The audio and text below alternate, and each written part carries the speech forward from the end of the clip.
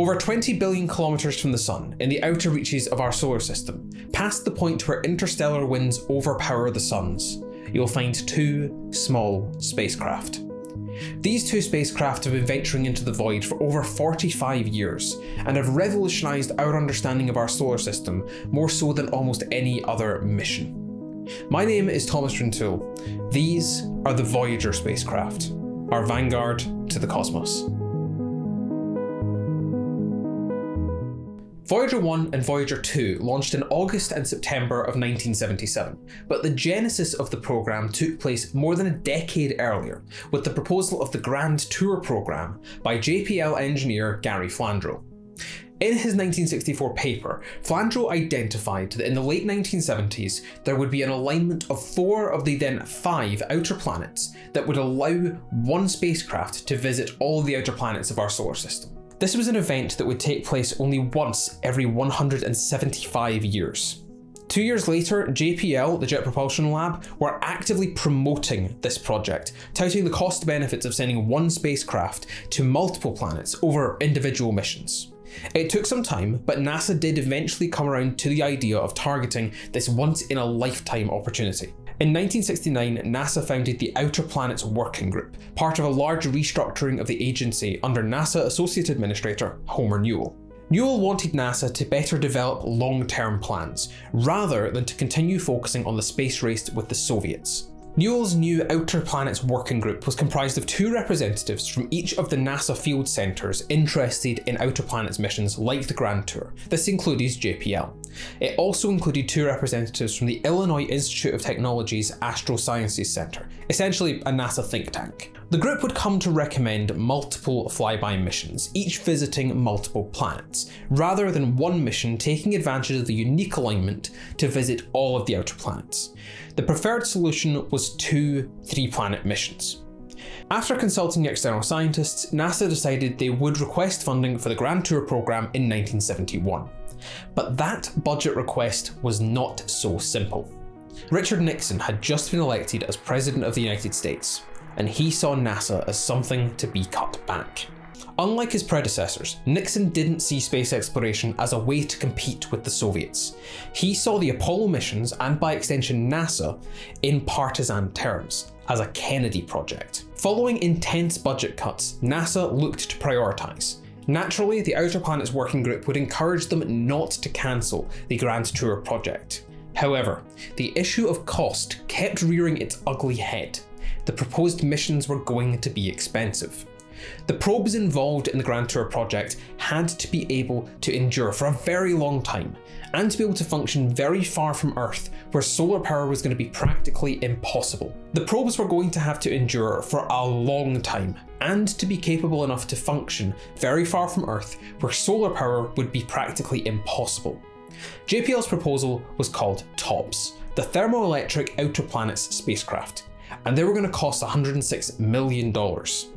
Each. Some NASA scientists were skeptical, rather favouring smaller, less costly missions. Others were worried that spending so much on the Grand Tour programme would divert money away from a new large space telescope. Eventually, all of this discourse happening behind closed doors at NASA would be leaked to the papers, entering the public and political spheres as well. After months of wrangling by all parties, the final decision on what to do about the Grand Tour would come to new NASA Administrator James Fletcher.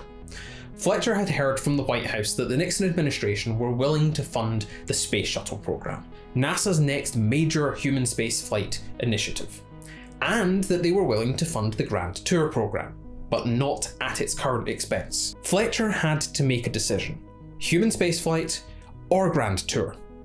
Eventually, Fletcher came down on the side of human spaceflight, downgrading the Grand Tour programme proposal from 4 missions with JPL's TOPS spacecraft to 2 missions with much cheaper spacecraft based on the Mariner design that had been used to explore the inner solar system. This mission would come to be known as Mariner Jupiter-Saturn. For now.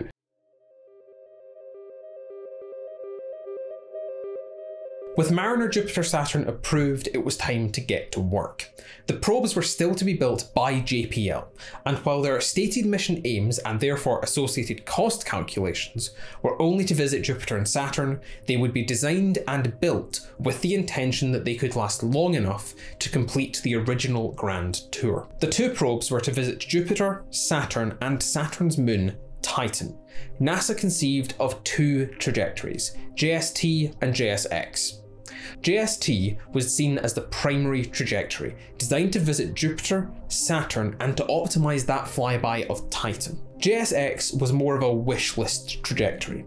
It would still visit Jupiter and Saturn, but would preserve the option of completing the grand tour by allowing visits to Uranus and Neptune later. But if something went wrong and the JST spacecraft failed to launch successfully, the second spacecraft could be diverted to do the Titan flyby instead. With trajectories selected and the possible visits to the ice giants in the back of the minds of those engineers at JPL, it was time to get to work designing the spacecrafts. It was known that the spacecraft would be based on the Mariner designs, but it wasn't as simple as building another Mariner 10 and hurling it at the outer solar system. The Mariner probes were designed to function in the inner solar system, studying Mercury, Venus, and Mars, and they were all solar powered. That wasn't going to cut it the further out in the solar system these probes went. Instead, these probes would be equipped with 3 radioisotope thermoelectric generators, essentially big boxes of plutonium-238 with thermocouples attached.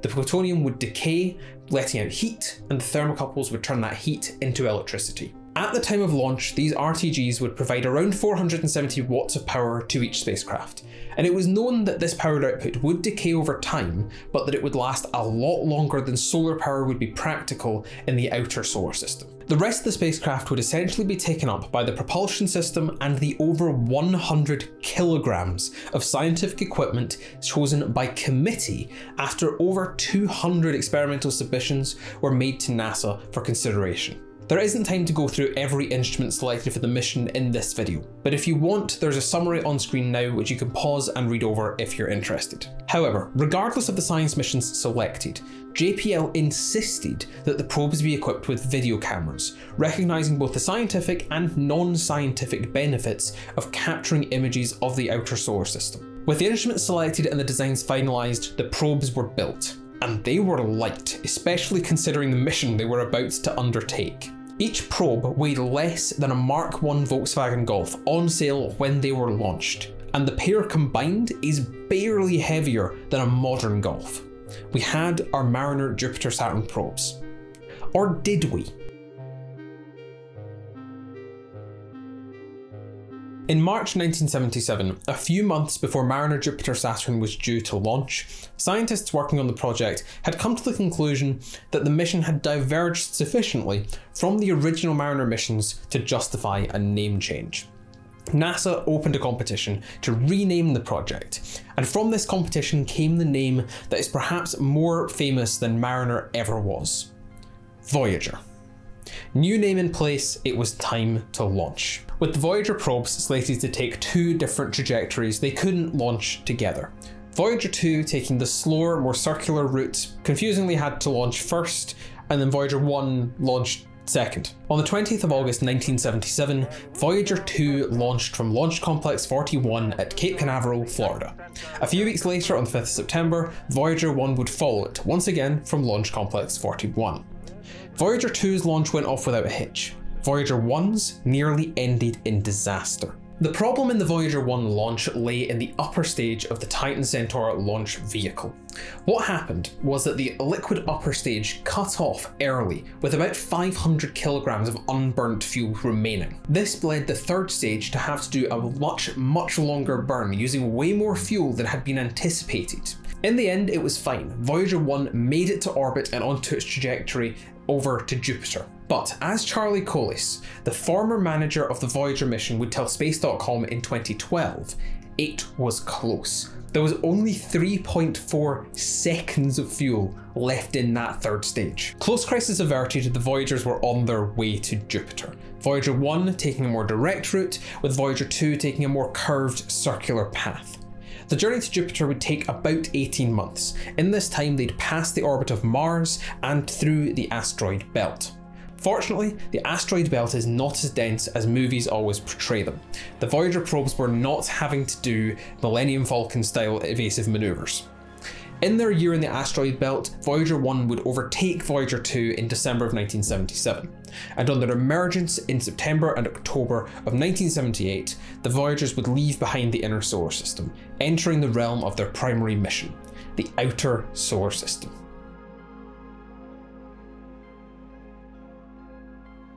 March 1979, Voyager 1 arrives in the Jovian system. Not the first probe to be here, and it will be far from the last. Voyager 1 will spend just over a month in the Jovian system, but it isn't really here for sightseeing. It will do flybys of the 4 Galilean moons as well as Amalthea, but it's really here for Jupiter, specifically to get a gravity assist. Gravity assist, also known as a slingshot maneuver, is a tool that a spacecraft can use to get a speed boost from something like a planet, a moon, a star, really any massive body. Conversely, they can also be used to slow down. A gravity assist, rather unsurprisingly, relies on gravity, as well as on the law of conservation of momentum. Gravity is one of the fundamental forces of our universe, every particle of matter exerting an attractive force on every other particle of matter. Without gravity, there would be no stars, no planets, no life. Gravity is that fundamental. And this fundamental force also holds the key to the outer solar system. They are the special sauce of the Grand Tour alignment. They're what makes it so unique. So, what is a gravity assist?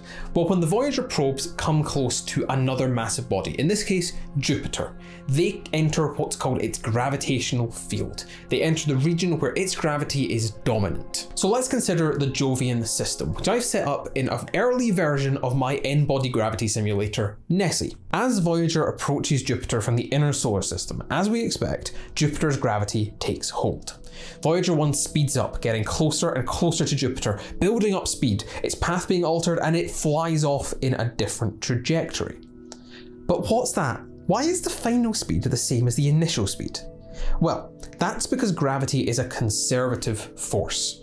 In the vacuum of space, there will be nothing to remove energy from the system. Voyager is able to pass right by Jupiter, have its path altered, and by the time it reaches the same distance from Jupiter it started from, it'll be going at the same speed. But this doesn't make sense. Isn't the whole point of a gravity assist to get a speed boost? Why is the Voyager probe going at the same speed? What are we missing here? What we are missing is that Jupiter is also moving. In this example, Jupiter has no momentum of its own. So let's change that. Let's set up the system so that Jupiter is moving relative to the Sun. Now Jupiter is moving relative to the Sun, Voyager 1 once again approaches from the inner solar system, getting closer to Jupiter, and now, when it leaves, it does so much faster. As Voyager entered Jupiter's gravitational pull, Jupiter pulled it along with it. It spent more time trying to speed Voyager up than it did trying to slow it down as it sped off into the outer solar system. This small transfer of momentum from Jupiter to Voyager gave it a net speed boost, sending it on its way to explore the outer solar system. Having got what it came for, Voyager 1 left the Jovian system in April 1979. But we're not quite done with Jupiter yet. Voyager 2 is arriving a couple of weeks later. Voyager 2's visit to the Jovian system took a bit longer than Voyager 1, its path designed to be a bit slower. In this visit to the Jovian system, it would do much closer flybys to several of Jupiter's moons than Voyager 1 had. When Voyager 1 had passed through the system, it had taken images which suggested that there was active volcanoes on Io. This was the first discovery of active volcanism on another celestial body other than Earth. We knew volcanoes had existed elsewhere, such as Olympus Mons on Mars, but nothing current. The original discovery of volcanism on Io was made by Linda Morabito, at the time a technician at JPL, much to the embarrassment of the full-time scientists who'd overlooked this discovery. Voyager 2 was tasked with follow-up observations. This would involve a 10-hour volcano watch on Io. This confirmed Morabito's initial discovery, and in fact, 8 of the 9 volcanoes she identified were still erupting by the time Voyager 2 arrived, and there was evidence of other volcanism in the intervening time as well. Data on this volcanism would go on to show that activity on Io affects the entire Jovian system. It acts as the primary source of material found in Jupiter's magnetosphere, the area where Jupiter's magnetic field dominates the activity of other charged particles. Io was spewing out large quantities of sulfur, oxygen and sodium to have electrons stripped off by highly ionizing radiation from the sun. This would then be found in the magnetosphere of Jupiter. Before leaving the Jovian system behind, Voyager would take images of several of Jupiter's moons, including Callisto, Ganymede and particularly Europa. Images from Voyager 1 had shown dark streaks on the surface of Europa, but it couldn't resolve them. Since it was passing much closer, Voyager 2 was able to resolve these streaks as deep dark cracks in the icy smooth crust of Europa. It turned out that these cracks were a result of tidal heating of the moon by Jupiter. Tidal heating is another process that results from gravity. If we say a force is tidal, we mean that it exerts more force on one side of an object than the other. Gravity depends on distance. The side closest to Jupiter will feel more gravitational pull than the side further away. If you have a moon orbiting in an elliptical orbit rather than a circular one, that force of gravity will act on different parts of the moon, stretching it and squeezing it as it moves around its orbit. That causes frictional heating on the inside of the moon, as well as stresses and strains on the crust.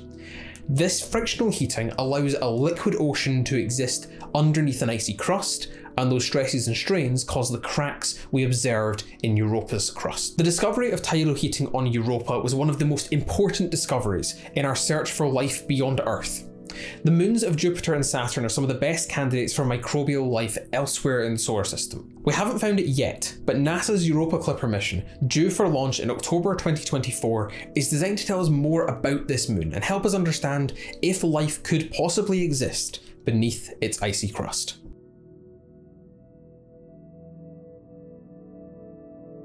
With both Voyagers gaining gravity assists from Jupiter, they left the Jovian system behind and travelled onward to Saturn. Voyager 1 would arrive in November 1980, and Voyager 2 pulling up the rear in August 1981. Saturn and its moon Titan were some of the primary targets of the Voyager mission. But before we talk about Titan, let's talk about Saturn. While Saturn isn't the only planet to have rings, Jupiter, Uranus and Neptune all have at least one. Saturns are by far the most magnificent. They were first discovered back in 1610 by Galileo Galilei, 1 year after he developed his telescope. In 1655, the Dutch astronomer Christiaan Huygens would go on to describe them as a disk for the first time. Later, in 1676, Giovanni Cassini would identify this gap in the rings, a gap that would go on to be called the Cassini division. Turning our eyes to the planet itself, Saturn is a gas giant, much like Jupiter, primarily composed of hydrogen and helium. Where Jupiter is known for some fantastic cloud formations, notably its Great Red Spot, Saturn has some wonderfully interesting ones as well. Most notably, this one, the Saturn Hexagon, a persistent hexagonal cloud formation at its North Pole. The exact origins of the Saturn Hexagon aren't fully understood, but it's thought to arise from jet stream travelling at 320 km per hour, or around 200 miles per hour. But let's return to the Voyagers, specifically Voyager 1 and its flyby of Titan. Titan had been selected because it was the only known moon to have an atmosphere, and back in the early 70s, it was thought that it may possibly be able to support life. A year prior to Voyager 1's arrival, Pioneer 11 had taken observations of Titan, and established that it was probably a bit too cold to support life. But this didn't diminish Voyager 1's contribution. The Voyager images far surpassed the Pioneer images right off the bat. But Voyager 1 had a couple of other tricks up its sleeve with doing a flyby this close to Titan. As Voyager 1 passed by Titan, its path was altered, a slightly less useful gravity assist. By examining the trajectory changes of Voyager 1, this allowed NASA scientists to determine the mass of Titan, and then by studying the effects on the radio signal by the atmosphere, they were able to determine its atmospheric composition, the pressure of the atmosphere, and its density, all things that Pioneer 11 couldn't do. Unfortunately, Titan has a very thick, hazy atmosphere, so we weren't able to get images of the surface from Voyager 1. That would have to wait for the Cassini-Hawkins mission, which I have made a video about, and it'll be in the top right hand corner and linked in the video description below if you'd like to see that. The determination to get a good flyby of Titan meant that Voyager 1's path would take it under the south pole of Saturn. This gravity assist was not particularly useful for looking at the outer solar system, as it would take Voyager 1 up out of the plane of the solar system. This ended Voyager 1's planetary mission. So let's talk about Voyager 2. Unlike Voyager 1, Voyager 2 would spend most of its Saturnian encounter studying Saturn itself. While it's less flashy than a Titan flyby, Voyager 2 would do very important mapping of temperature and pressure in Saturn's atmosphere. Probing Saturn's atmosphere with radio waves, Voyager 2 discovered some incredible variations in pressure and temperature in the Saturnian atmosphere. Much like our atmosphere, Saturn has a troposphere and a stratosphere. The shape of the temperature profiles in these sections of Saturn's atmosphere are very similar to the temperature profiles in the atmosphere of Earth. If you want a better description of this, then I recommend this amazing video by Dr. Simon Clark on what happens if you go up. All this information about Saturn's atmosphere is incredibly useful, but we should have had a lot more. During the encounter with Saturn, Voyager 2's rotatable camera platform got stuck for a couple of days. This meant we lost out on a good chunk of observing time we just couldn't get back. Fortunately, this came back online later, which was just as well, because Voyager 2 isn't done yet. Not needing the close flyby of Titan, Voyager 2 was able to get a gravity assist from Saturn, keeping it within the plane of our solar system.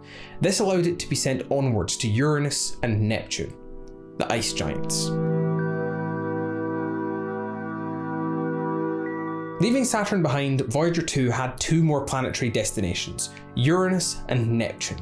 This is where Voyager 2 would really start writing the books, because no probe had ever been sent to Uranus or Neptune before, and as of time of recording, none have been sent since. It took Voyager 2 4 years to travel from Saturn to Uranus, and on arrival, it was worth it. Being able to study Uranus up close rather than from afar with space telescopes allowed us to discover 11 new moons, as well as to examine what we thought would be the most interesting part of the Uranian system, Uranus's magnetic field. Uranus is unlike the other planets in the solar system. Rather than spinning like a slightly misaligned spinning top going around their orbits like the other planets, Uranus rolls around its orbit. Its spin axis is misaligned by about 98 degrees. Since we've been able to study the magnetic fields of other planets in our solar system, which have their spin axis and their magnetic field aligned with each other, we assumed that Uranus would be the same, so we'd be presenting its magnetic north pole to the solar wind. This would mean that Uranus would be very interesting, because it would have a very unusual magnetosphere. However, the Voyagers have always been the ones to surprise, and what we found looked very familiar. The magnetosphere of Uranus wasn't that different from Earth. Rather than having its magnetic field aligned with its spin axis, Voyager 2 found that it was misaligned, so the magnetic field stuck up and down out of the plane of the orbit, while the spin axis was completely misaligned to this. This is unlike any other planet in our solar system. After Uranus, Voyager 2 travelled onto Neptune, where it discovered previously unknown rings around that planet that necessitated a course correction. Unfortunately, this led to more distant flybys of Neptune and its moon, Triton. Despite this, Voyager 2 gained valuable information about the system. It found an incredibly dynamic atmosphere on Neptune, far more dynamic than we would expect given it only receives 3% of the sunlight and therefore solar heating that Jupiter does. We found that Neptune has the strongest winds in the solar system, 3 times as strong as Jupiter and 9 times stronger than the strongest winds on Earth. Cloud decks were seen to circle the planet in 16 to 18 hours, and we discovered a massive anticyclone dubbed the Great Dark Spot, similar to Jupiter's Great Red Spot. However, these storms are not as persistent as those on Jupiter.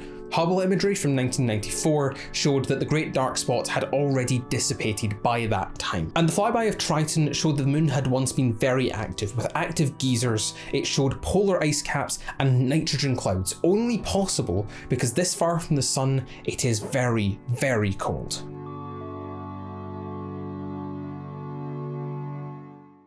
Voyager 2's trajectory around Neptune would alter its path in a way that took it out of the plane of the solar system, precluding any visit to Pluto. Both Voyagers were now headed into the outer reaches of the solar system. In 1990, Voyager 1 would complete the family portrait of the solar system after it moved beyond Neptune's orbit, NASA combining many images into one. In 1998, Voyager 1 overtook Pioneer 10 to become the most distant spacecraft ever built by humans. Voyager 2 would complete this feat in 2023. Pioneer 10 is heading in the opposite direction to the Voyager probes, heading into the tail of the sun's magnetic field. The Voyager probes, on the other hand, are making a beeline for the heliopause, the point where the interstellar medium will overpower the solar wind. In 2004, Voyager 1 began to enter this region when it crossed the termination shock, the point where the solar wind goes from supersonic to subsonic. Once it crossed that termination shock, Voyager 1 entered the heliosheath, a mixing layer between the interstellar medium and the solar wind. In June 2012, Voyager 1 would detect a marked increase in charged particles, showing it had crossed the heliopause and entered interstellar space. Voyager 2 would follow it into interstellar space in 2018. This isn't to say that the Voyagers have left the solar system. They will still be in the region where the sun is the dominant gravitational force for another 50,000 years or so until they clear the Oort cloud. And despite operating for over 45 years, the Voyager probes are still going, still collecting data, still sending us information from the furthest reaches we've been able to send something. But they won't last forever. One day they will go dark. As of now, the Voyager probes are receiving about 57% as much power as they were at launch. The plutonium in their radioisotope thermoelectric generators is decaying, and the thermocouples that convert that heat into electricity are degrading as we knew they would. To conserve power, NASA deactivated the entirety of Voyager 2's scan platform. They deactivated most of Voyager 1's as well, with the exception of the ultraviolet spectrometer, which is still being used to study some ultraviolet emission from beyond the heliopause. The rest of the scientific instruments are still running, but they're on a reduced service. NASA estimates that the Voyager probes have enough power and enough attitude control propellant to continue operating until at least 2025. But eventually, the power provided by the RTGs will not be enough to continue scientific operation. At this point, data collection will cease, as will spacecraft operation. And one day soon, we will lose both Voyager 1 and Voyager 2 to the depths of space, forever. At least until one of them falls into a wormhole, encounters an alien race, gets upgraded and sent back to us looking for its creator, in the process of which it will kill some Klingons. Wait, hang on, Star Trek the Motion Picture is not a documentary.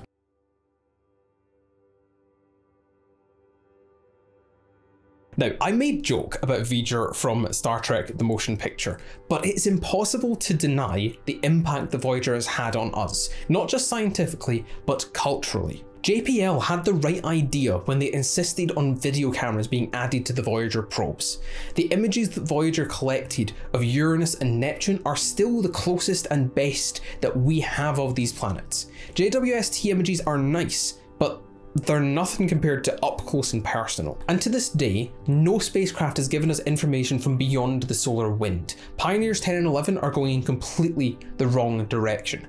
Everything we know about that environment comes from Voyagers. And despite the wealth of planetary information all being collected before 1990, Voyager data is still leading to new discoveries. A perfect example being this paper, where they discovered a plasmoid, a magnetic bubble, arising from Uranus, from Voyager 2 data, and this paper was published in 2020. While there are many tangible ways to measure the impact of the Voyager missions, number of scientists who worked on it, number of papers published, amount of data collected, there's also all the intangible benefits, the wider legacy of Voyager. There's the impact that Voyager has had on future space missions like Juno, like Cassini-Hawkins, like New Horizons. And then there are the golden records, phonograph records attached to the side of each of the Voyager spacecraft, carrying messages from Earth and Chuck Berry recordings for some alien species that might someday intercept one of them. Those records aren't just a message, they're a record of us, of our hope that we're not alone in this universe. And then there's the impact the Voyagers had on us, on our culture. I mentioned one of them before. Star Trek the Motion Picture, the creators of that movie thought Voyager was so important that we might launch 6 of them. Voyager 6. And Star Trek would go on later to name an entire series after Voyager. And then there are the thousands of images that made it into newspapers, that made it onto classroom walls, into science textbooks, that inspired people to become interested in astronomy, that inspired a generation of kids, multiple generations of kids, to become scientists. Hey, I'm one of them. I'm as old now as the Voyager probes were when I was born. Yes, one day the Voyagers will go dark. We'll lose them to the vastness of space. But what a mission, what an impact, what a legacy they've left for our small, pale blue dot. This video was not sponsored by Notion, but I am a Notion affiliate. They get no say in my videos, I just love their product. I've been using Notion for years now through my undergraduate, and now I use it primarily for content creation. I get the benefits of their Education Plus plan because I'm at university, but even if I had to pay for it, I couldn't highly recommend the Plus plan enough. Notion is infinitely customizable, it's a productivity tool if you haven't used it before. If you are using it and you'd like to upgrade to the Plus plan, a business plan, or to any of the Notion AI plans, then please use the link in the description below and I get a small commission on any purchases made if you follow that link. And if you're a student, you get all of that for free. Affiliate plug aside, thank you very much for watching this first episode in what I intend to be a series on humanity's legendary space missions. I really want this to be a great series for everyone, so please leave your comments below. I'd love your feedback, what you liked, what you didn't like, any missions you'd like me to cover. The sources I used in this video are linked in the description below, and any scientific papers I've referenced are also linked down there, free to read by anyone. If you're new to the channel, I'd really appreciate it if you could subscribe and hit the bell icon, but the best thing that everyone can do is share this video with a friend. Share the love of space, share the love of the Voyagers. If you're looking for something else to watch, then I highly recommend one of my earlier videos on the Cassini-Huygens mission. I'm going to apologise that I really mispronounced it. I used the Huygens pronunciation in that video. I have since been corrected and I've tried to say it right. Thank you, Roman, for help with that pronunciation. Roman's one of my moderators on Twitch. All that's left to say is thank you very much for watching this video all the way to the end. I really hope you enjoyed it, and I'll see you in my next video. See ya.